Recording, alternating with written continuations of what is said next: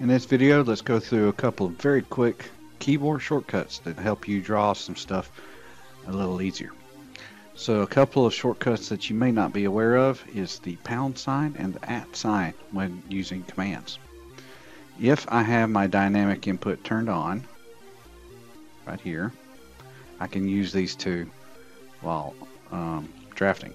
So if I begin a polyline command and now I want to draw this to a specific coordinate in my drawing, I can use the pound symbol and I can type in said coordinate and it will draw to it. I could begin my polyline command and do the pound sign and the coordinate, and it's basically just putting that next input at the coordinate that you used to pound.